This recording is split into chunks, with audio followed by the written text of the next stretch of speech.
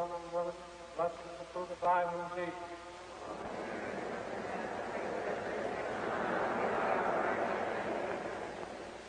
In the name of the Father, and of the Son, and of the Holy Ghost, amen.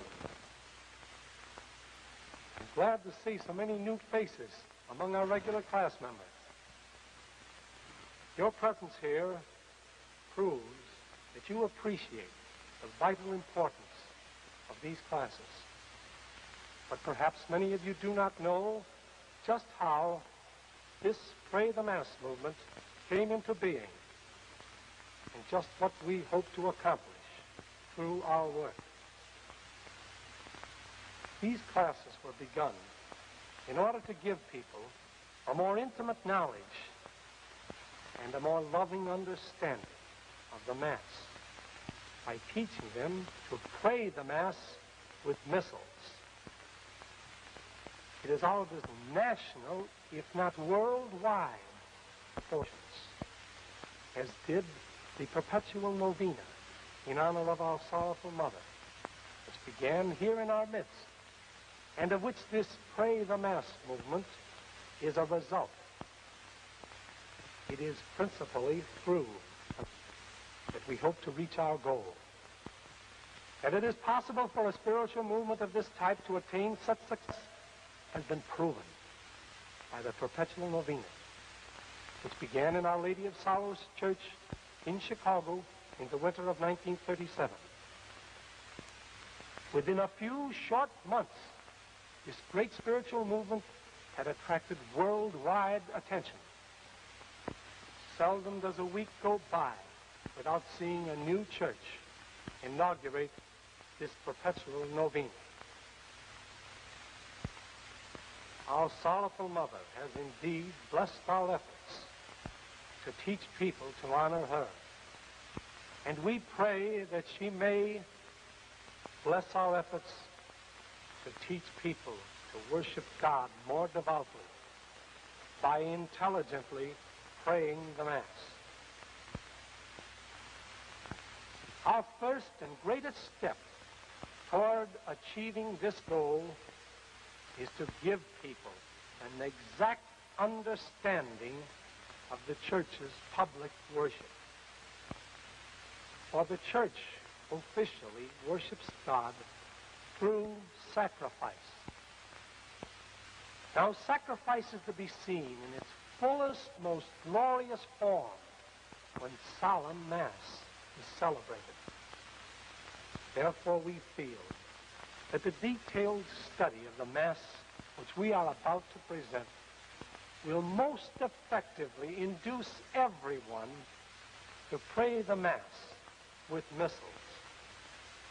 The missal, of course, is the prayer book containing the prayers actually said during the Mass, together with other valuable religious information. Now, will you all please open your missals and turn to the Mass for Easter Sunday. Picture yourself seated in church. It is Easter Sunday. Beautiful flowers, lighted candles. The whole church is decorated for the solemn celebration of this joyful feast. Mass begins.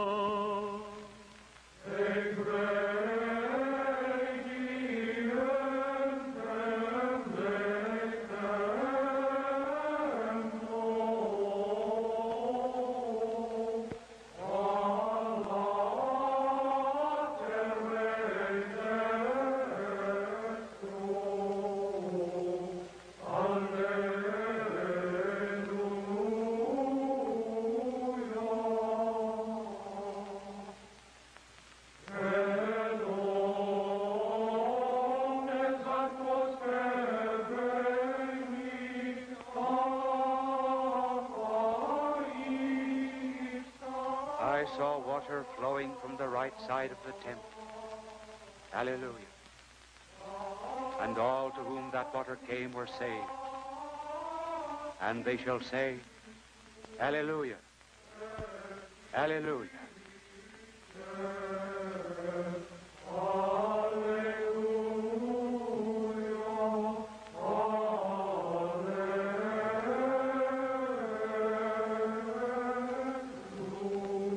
This ceremony of sprinkling the holy water is an act of preparation. It is not a part of the Mass. It symbolizes the purification of the soul, which should precede the offering of the sacrifice. Just as ordinary water cleanses the body, so the power of God, exercised through this blessed water, tends to purify the souls of the faithful.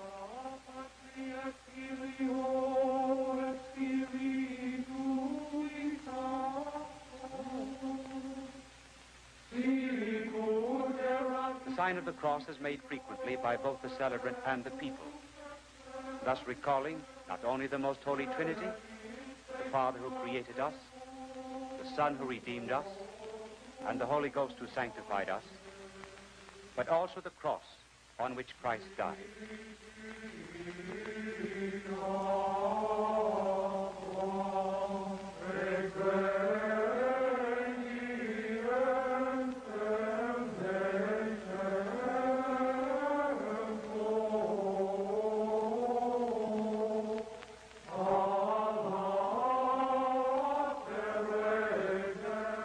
Cape worn by the celebrant is called a cope. Centuries ago, the cope was a rain cloak, worn by the monks in outdoor processions as a protection against the rain and cold. Its use today is continued in memory of the ancient tradition. It is a long-established principle of the Church never to completely drop from her public worship any ceremony, object, or prayer which once occupied a place in that worship.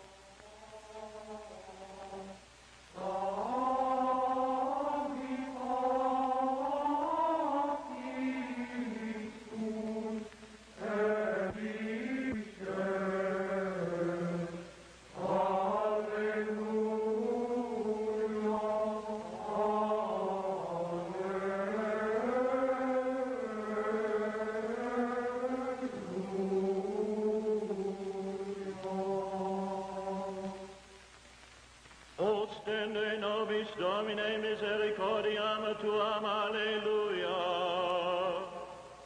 Pret salutare tuum, nam nobis, alleluia. Domine exaudi orationem mea. Et clamor meus ante te mia. Dominus vobiscum. Et cum spiritu tuum. Oremus exaudi nos Domine Sancte Pater Omnipotens Aeterne Deus. Hear us, O Holy Lord, Almighty Father, Eternal God, and vouchsafe to send thy holy angel from heaven to guard, cherish, protect, visit, and defend all that dwell in this house.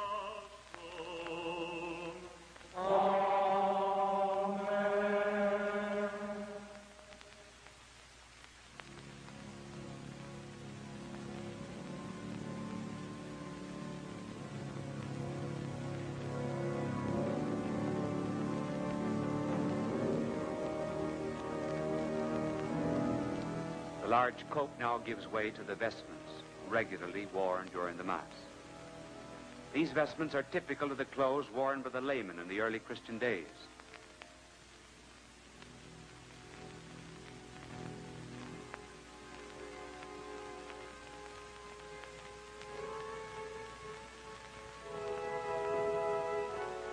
The outer vestment of the celebrant, the chasuble, recalls the seamless garment worn by Christ. These Mass vestments are precious heirlooms, vivid historical witnesses to the antiquity of the Mass.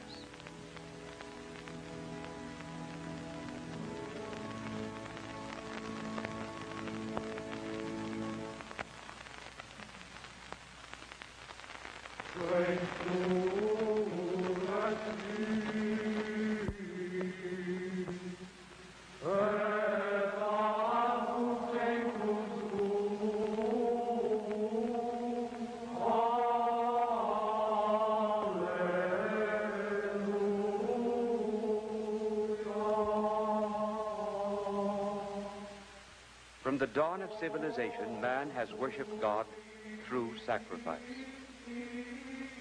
By the offering of precious gifts, men publicly expressed adoration and love of God, their Creator.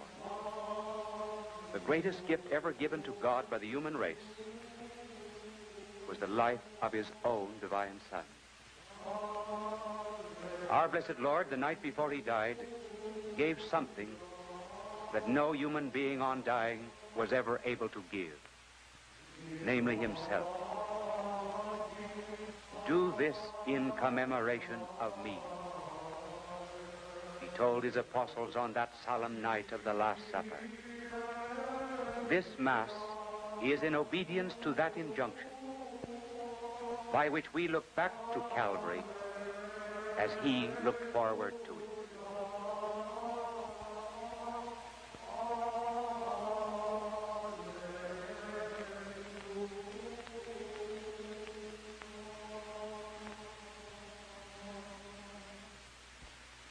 Between God and man stands one great barrier, sin. For by sin man contracted in the worst bargain he ever made, a greater debt than he could ever pay. Only by the Son of God bringing his infinite justice to our bankruptcy could that debt ever be acquitted.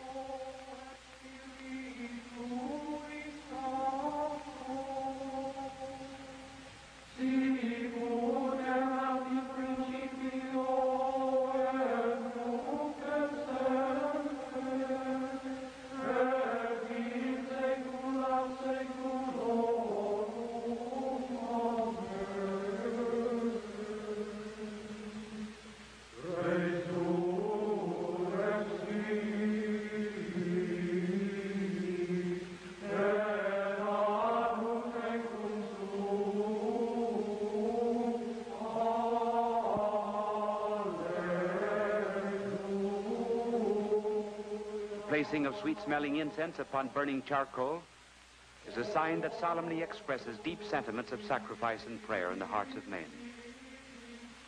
The destruction of the incense by fire is a symbol of sacrifice. The smoke ascending heavenward is the symbol of prayer.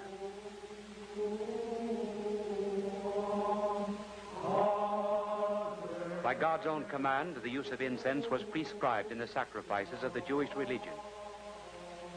In imitation, the pagans appropriated the incensing ceremony to honor their idols. The Christian religion, very early in its history, restored the use of incense to its proper place, the public worship of the one true God.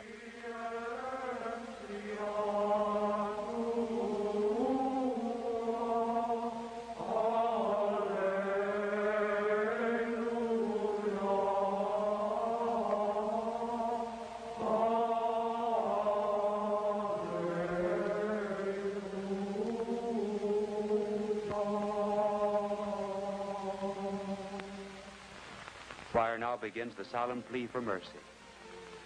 Kyrie eleison, Lord, have mercy on us.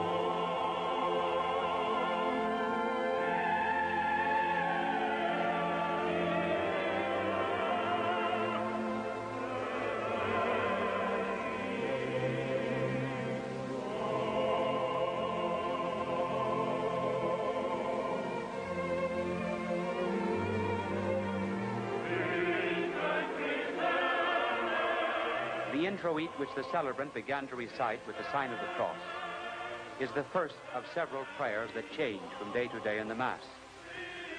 These are called proper prayers, to distinguish them from other prayers which are used every day and are called the ordinary of the Mass. A different group of proper prayers each day establishes an ever-changing theme in each Mass, by which Christ in one liturgical year lives again his 33. Following the prayers of the Mass day by day through a year, we relive the life of Christ. 30 years obeying, 3 years teaching, 3 hours redeeming.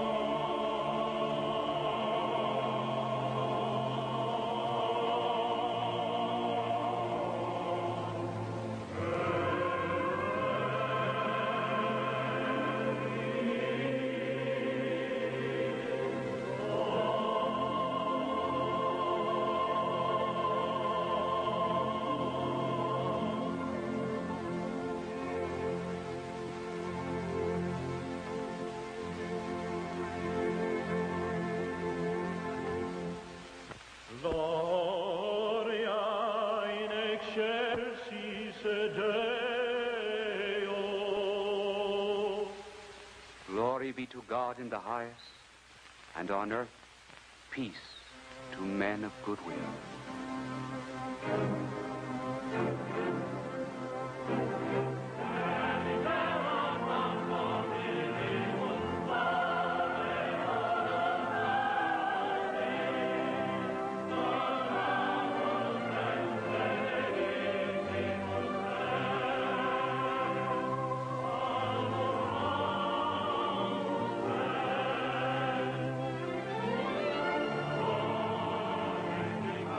Praise thee, we bless thee, we adore thee, we glorify thee, we give thanks to thee for thy great glory. For thou alone art holy, thou only art the Lord, thou only, O Jesus Christ, art most high with the Holy Ghost, in the glory of the Father.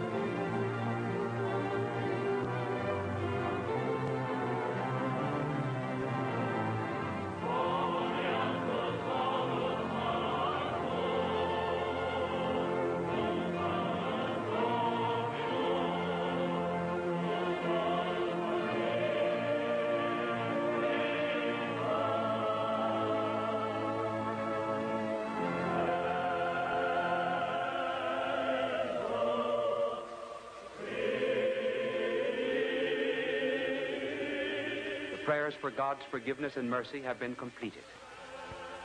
We now turn to God for instruction.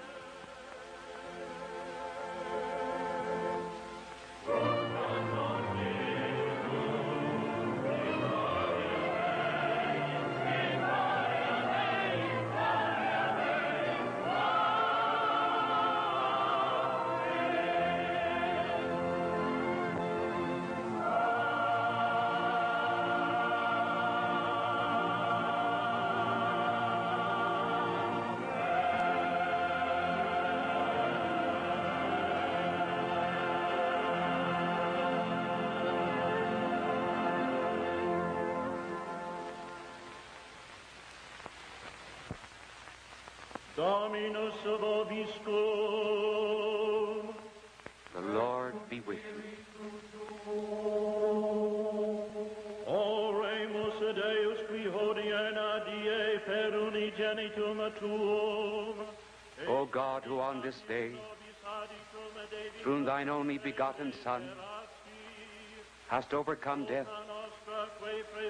and opened unto us the gate of everlasting life,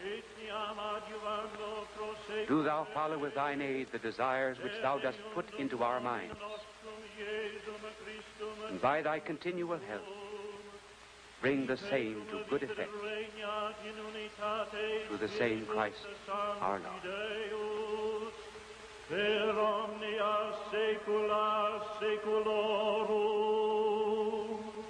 Amen.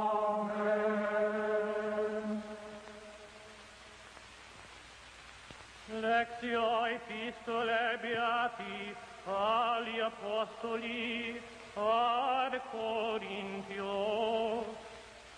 The epistle which is now being read is a portion of St. Paul's epistle to the Corinthians.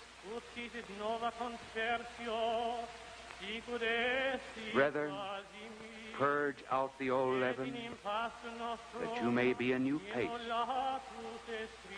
as you are unleavened. For Christ our Pasch is sacrificed. Therefore let us feast, not with the old leaven, nor with the leaven of malice and wickedness, but with the unleavened bread of sincerity and truth.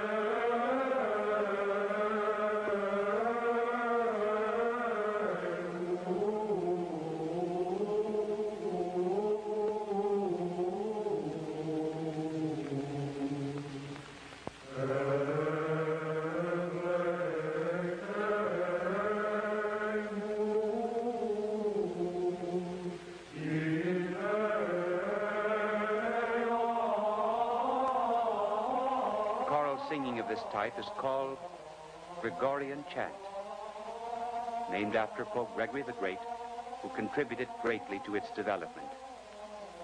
The words of the chant are taken directly from the Missal and are sung as an integral part of the Mass. The music itself traces its origin to the community worship of the first Christians of Rome. The early Christians as a group, praying together with the priest, recited many of these prayers aloud. Gradually, instead of reciting the prayers, the early Christians began to compose their own simple melodies, adapted to express the spiritual meaning of the words used in the Mass.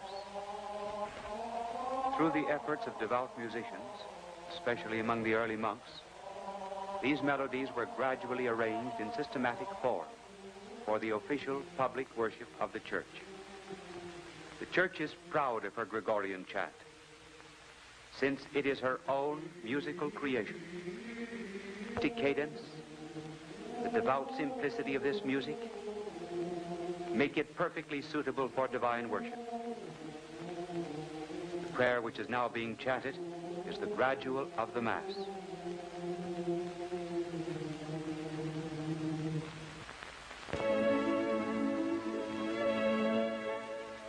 The choir now sings Victimae Pascale, the song extolling the triumph.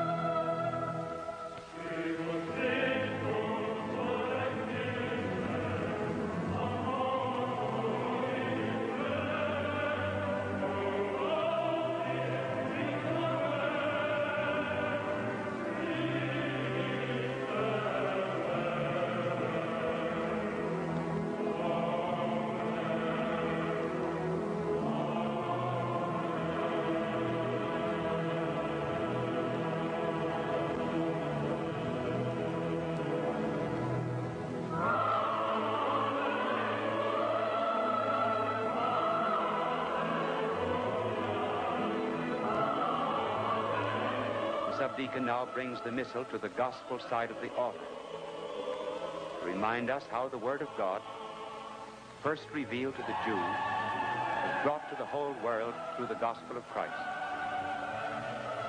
To acknowledge that the whole gospel of Christ is contained in the sacrifice of the cross, the celebrant makes the sign of the cross on the book. A triple sign of the cross is made on forehead, lip,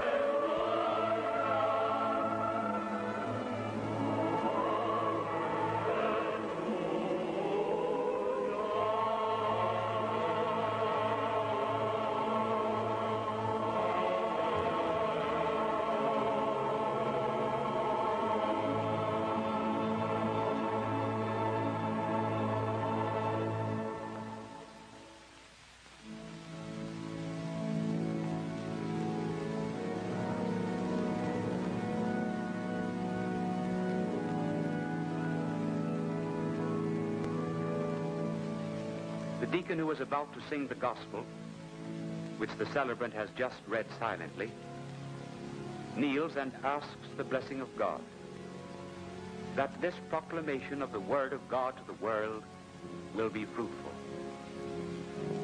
As a gesture of reverence, the deacon kisses the hand of the celebrant. All these external signs of special honor, the procession, the lighted candles, the incensing, and the people rising to their feet, are tributes to the sacred character of the gospel. For in the gospel, God speaks directly to us through the words and works of Christ.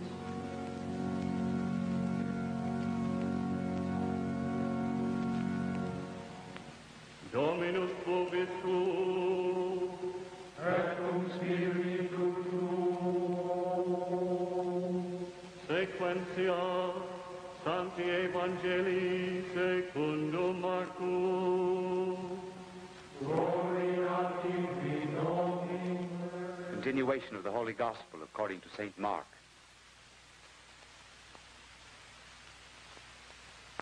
At that time, Mary Magdalene and Mary, the mother of James, and Salome, bought sweet spices, that coming they might anoint Jesus.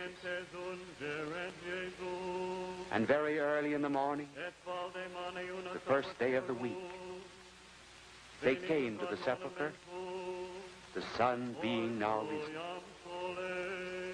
And they said one to another, "Who shall roll us back the stone from the door of the sepulchre?" And looking, they saw the stone roll back, for it was very great. And entering into the sepulchre, they saw a young man sitting on the right side, clothed with a white robe. And they were astonished. Who saith to them, "Be not frightened. Ye seek Jesus of Nazareth, who was crucified. He is risen. He is not here. Behold the place where they laid him. But go, tell his disciples and Peter that he goeth before you into Galilee. There you shall see him, as he told you."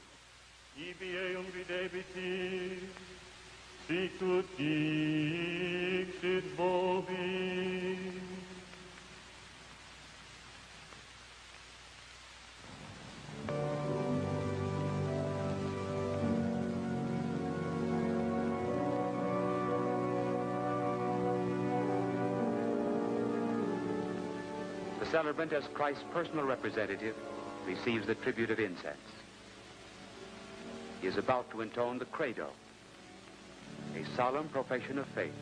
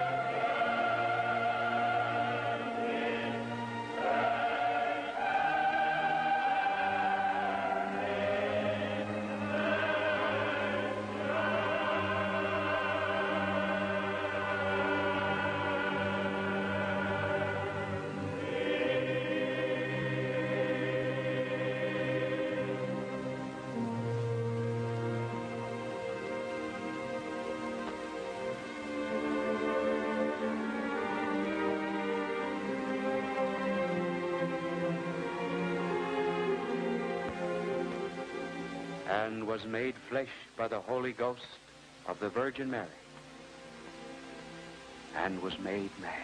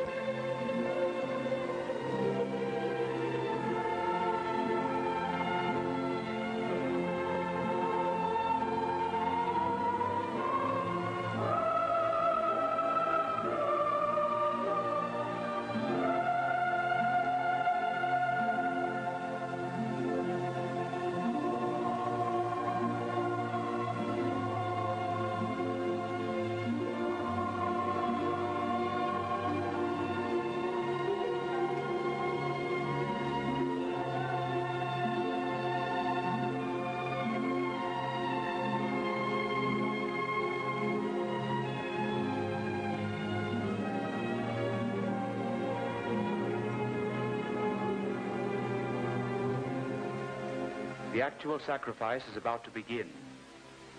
From this point forward, there are only two dominant themes in the action of the Mass: giving to God and receiving from God. The gifts we give, ourselves and the crucified Christ. The gifts we receive, the body and blood of Christ. The deacon spreads the upon which will rest the gifts of bread and wine, which later will be transformed into the body and blood of Christ. The altar is now fully prepared for the offertory of the Mass, which will begin after the choir has completed the creed.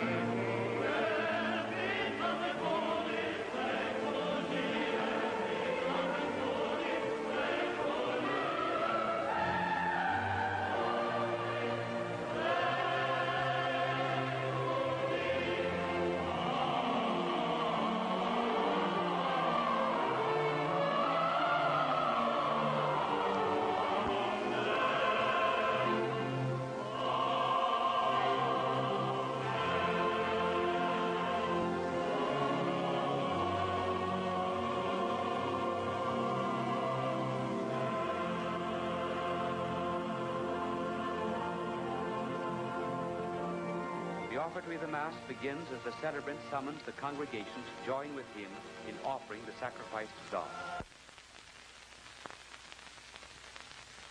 Dominus vobiscum, et conspiri fructum, oremus.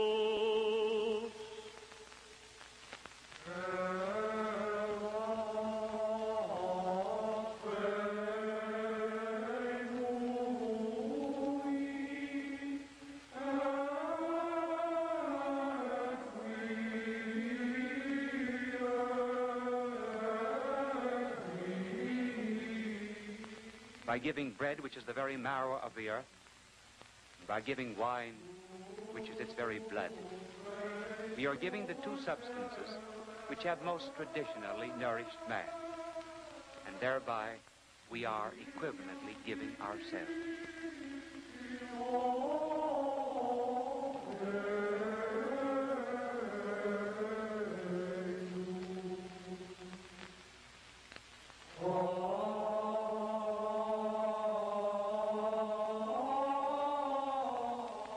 Receive, O Holy Father, Almighty and eternal God, this spotless host, which I, thy unworthy servant, offer unto thee, my living and true God, for mine own countless sins, offenses, and negligences, and for all here present.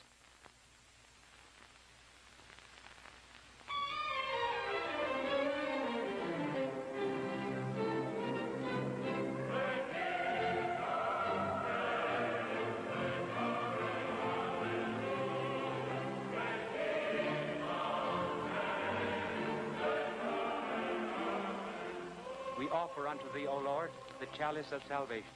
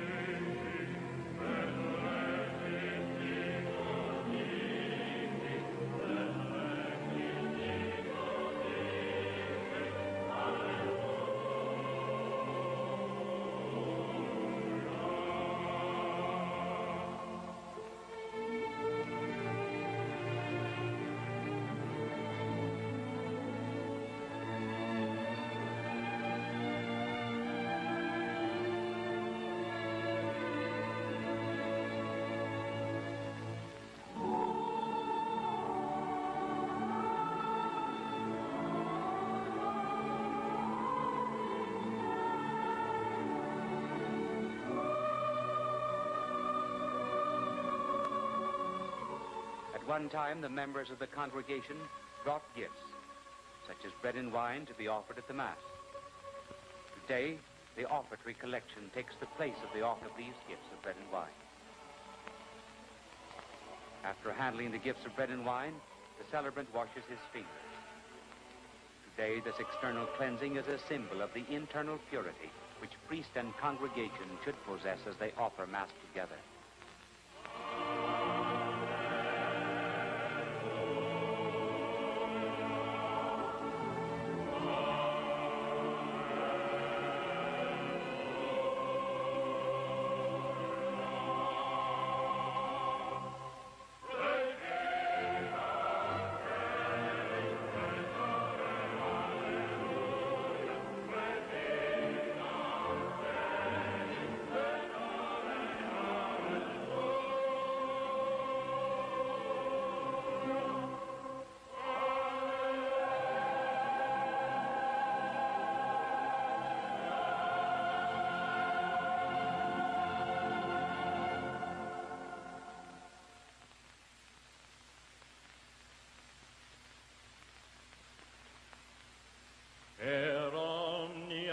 saecula saeculorum.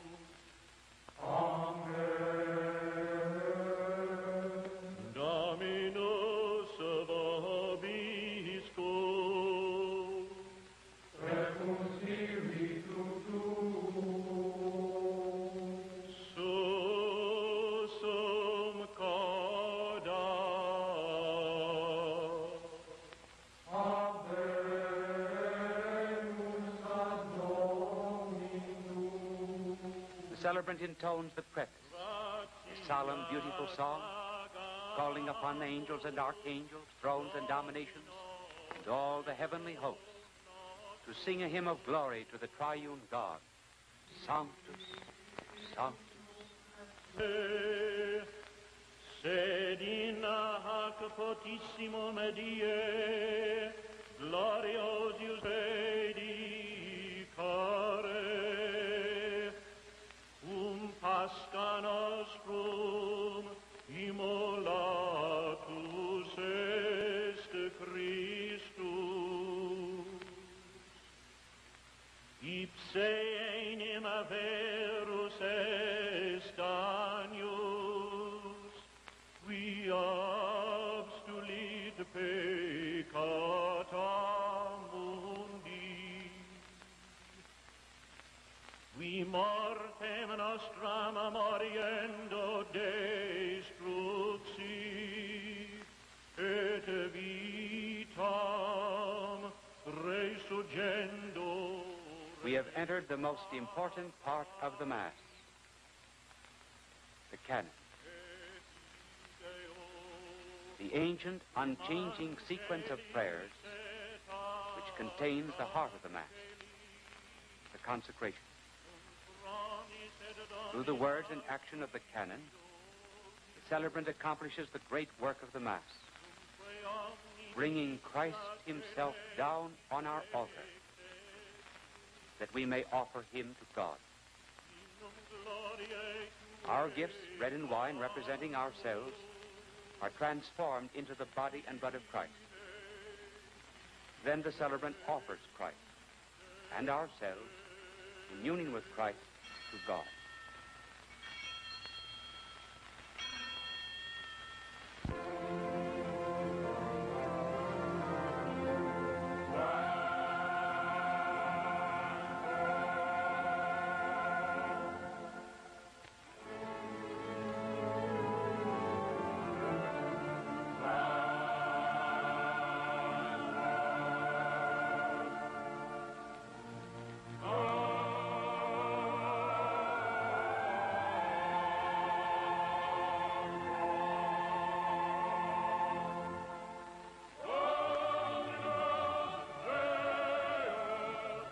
The priest does not consecrate the bread and wine together, but separately, as our Lord did at the Last Supper, and as he commanded his church to do.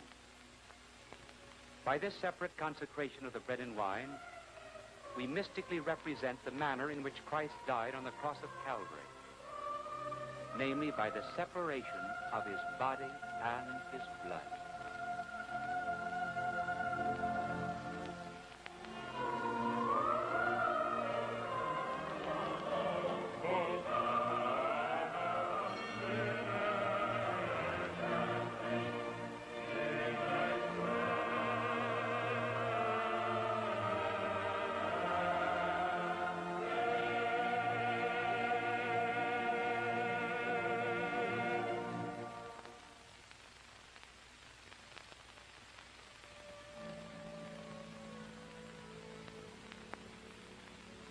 The sentiment of the faithful at the moment of consecration should be, Dear Lord, I believe that thou art really and truly present on the altar under the appearance of bread and wine.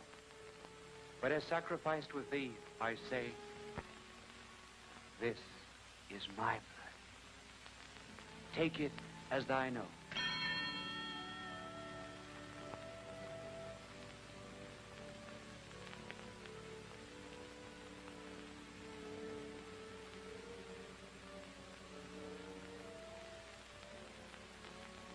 I care not if the species or appearances of my life remain, my duties, or my health, or my wealth. These are but the accidents.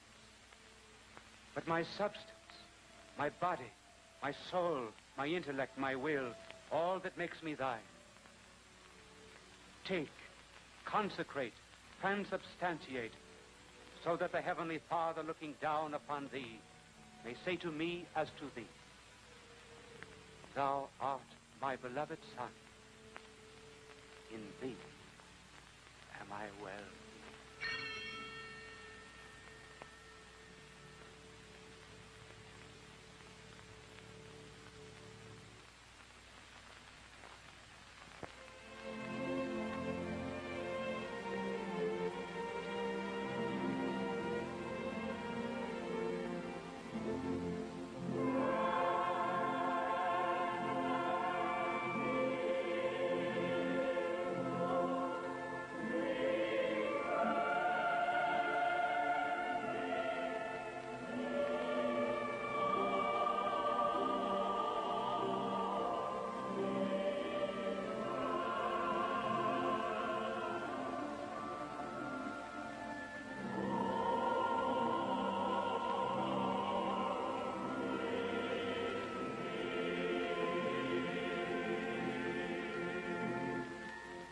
The action of the canon is stopped for a special prayer of remembrance of all brothers in Christ.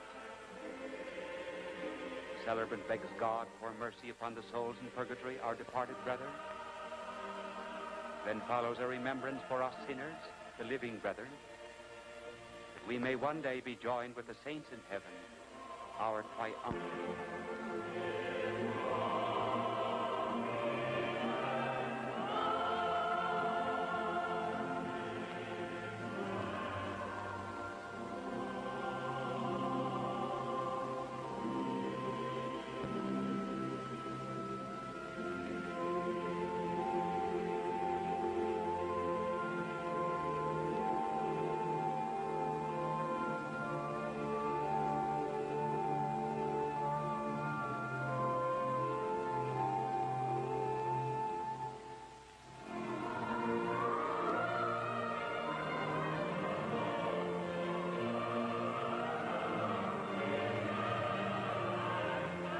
The canon of the Mass is solemnly closed with a joyful cry of praise and adoration.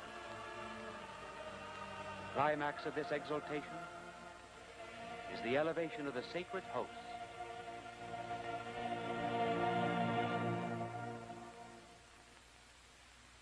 Per omnia saecula saeculorum.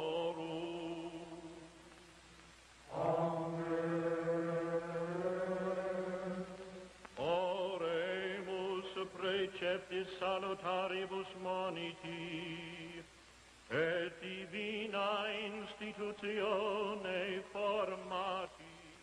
Now a new movement in the Mass begins. The act of giving to God is complete. We now receive from God. As a prelude to receiving the greatest gift of all, Holy Communion, the celebrant sings the Lord's Prayer. Adveniat regnum tuum, fiat voluntas tua, sicut in cielo et in terra. Our Father who art in heaven, hallowed be thy name. Thy kingdom come. Thy will be done on earth as it is in heaven. Give us this day our daily bread, and forgive us our trespasses, as we forgive those who trespass against us. And lead us not into temptation, but deliver us from evil. Amen. Reverently, the celebrant kisses the gold paten upon which the sacred host is about to rest. Just as Christ himself prepared for the first Holy Communion at the Last Supper by breaking the bread with his apostles, so the celebrant now breaks the sacred host.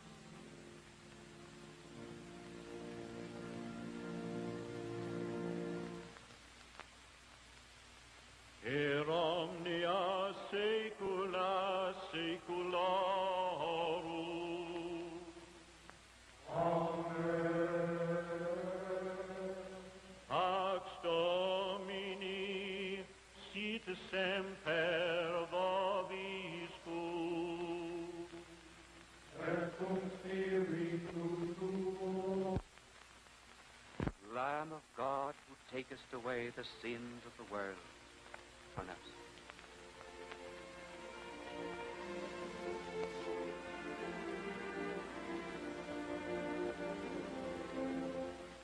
The prayer for peace.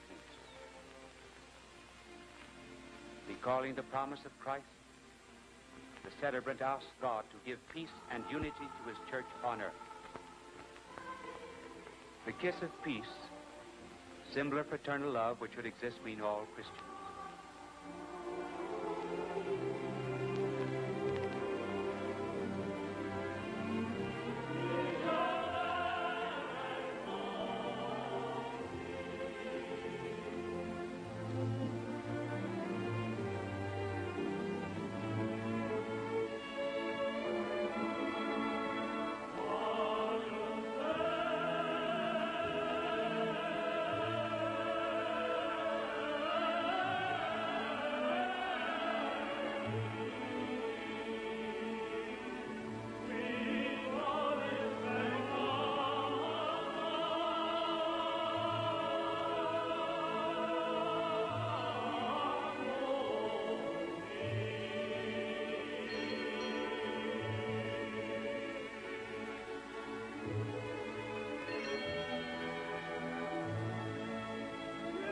Communion follows the consecration.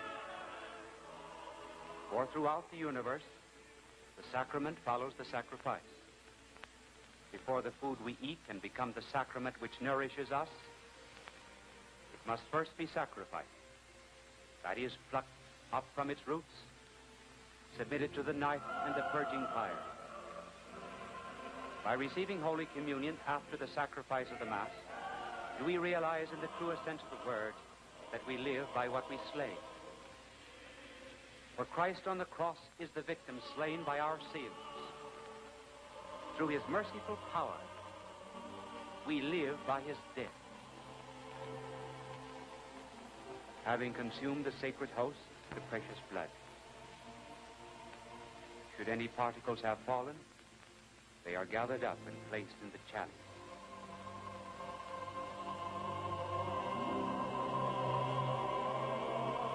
May the blood of our Lord Jesus Christ preserve my soul to life everlasting. Amen.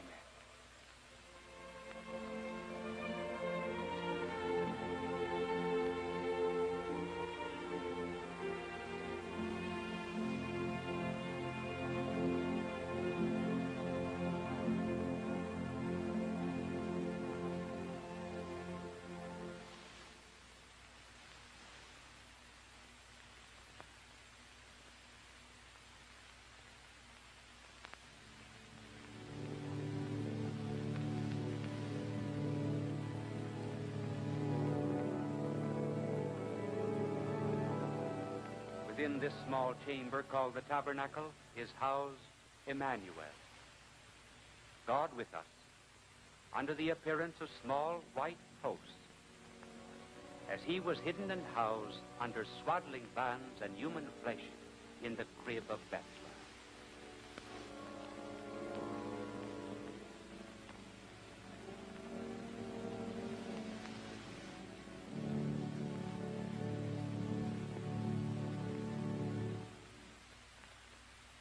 Deacon and subdeacon chant the Confiteor, the confession of sins.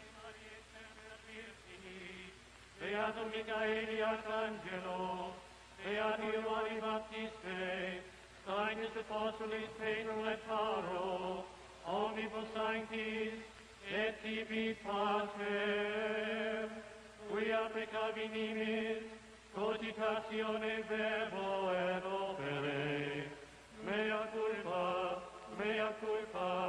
mea maxima culpa, ideo precor, beatum Mariam semper Virginem, beatum Michaelem Archangelum, beatum Ioannem Baptistam, sanctos apostolos Petrum et Paulum, omnes sanctos, et te Pater, orare pro me, ad Dominum Deum nostrum.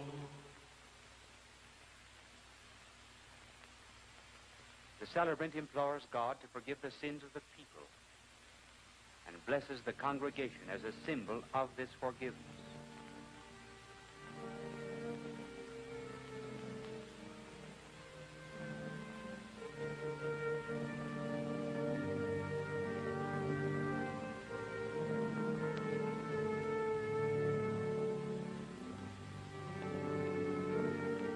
Domine, non sum dignus. Lord, I am not worthy that thou shouldst enter under my roof. Say but the word, and my soul shall be healed. As Christ gave his own body and blood to his apostles at the Last Supper, he now gives himself to his people through the hands of the priest.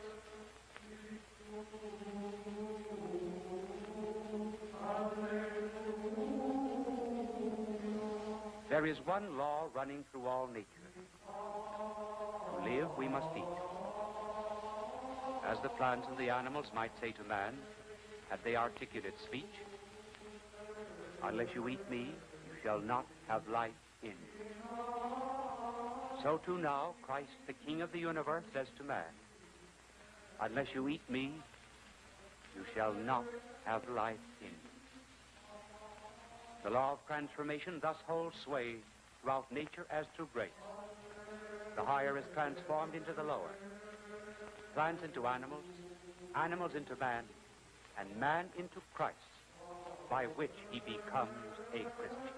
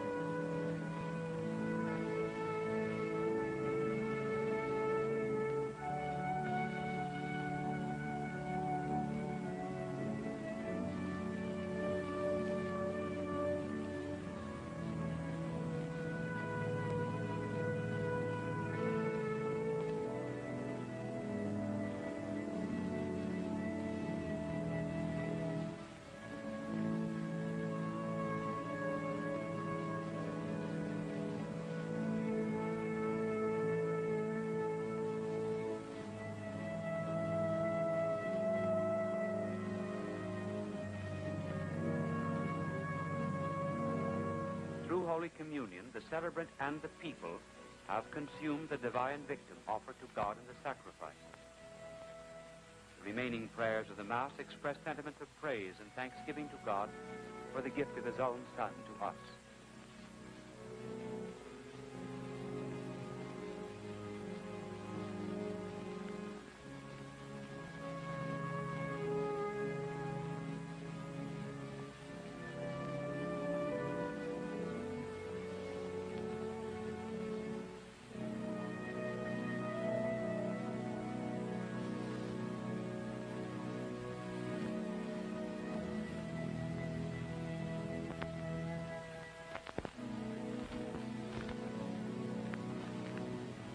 At this point of the Mass, wine is used only to purify the chalice, remove from it the last traces of the sacred host and precious blood.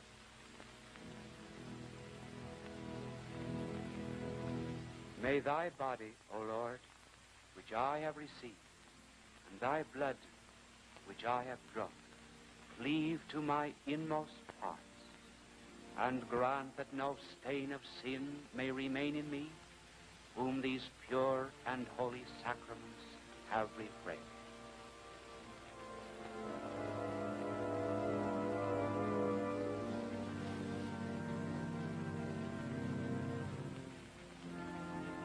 The torch-bearers have put away their lighted candles. Christ, the light of the world, has been sacrificed.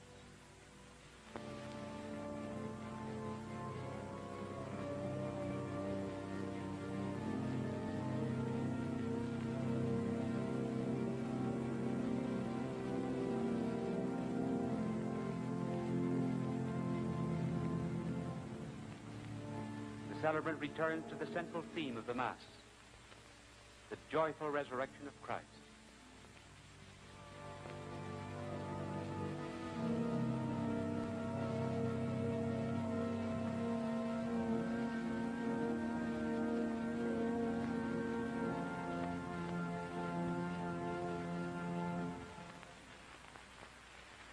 Dominus vobiscum, et cum spiritu tuo. Oremus, Spiritum nobis Domine. Pour forth upon us, O Lord, the Spirit of thy love, that by thy loving kindness thou mayest make of one mind those whom thou hast fed these paschal sacraments through Christ our Lord. Qui tecum vivere regnat in unitate eiustem Spiritus Sancti Deo, per omnia saecula saeculorum.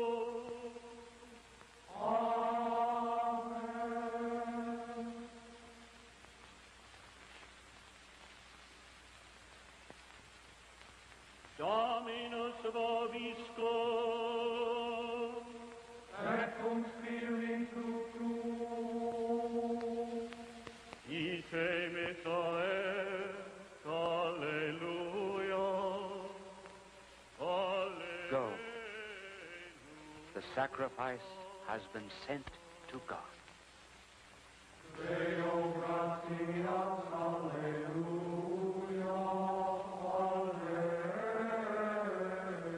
A silent prayer to the Holy Trinity, asking for acceptance of this sacrifice. May Almighty God bless you, the Father, the Son, and the Holy Ghost. Amen.